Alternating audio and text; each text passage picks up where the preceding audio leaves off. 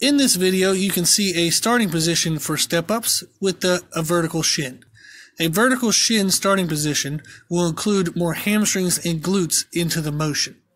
This is a great way to help build hamstring and glute and hip strength.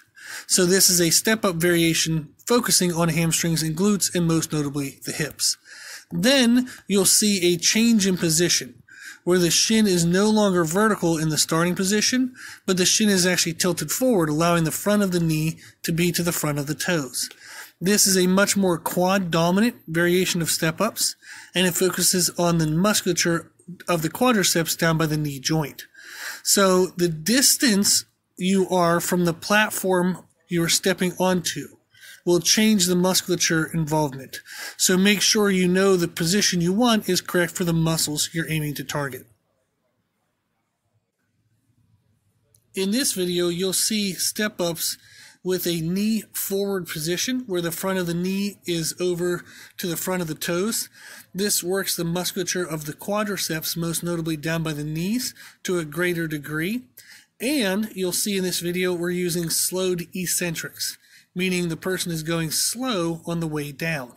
This further emphasizes the involvement and ensures that you can maintain constant time under tension for that musculature.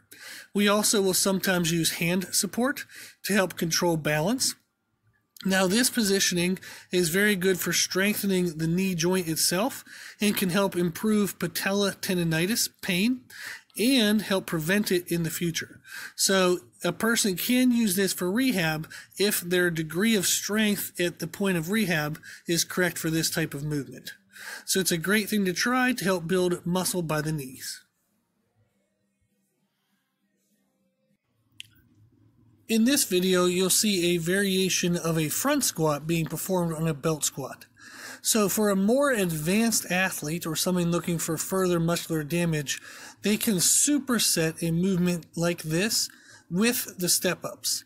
So you can find movements like a belt squat, front squat, barbell front squat, dumbbell front squats, other things like that that involve a forward angle of the shin where the front of the knee is to the front of the toes.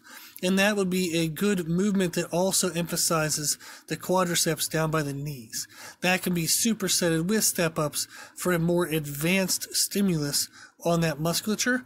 So feel free to give that a try if you're looking to kind of get further results, further progress out of the movements.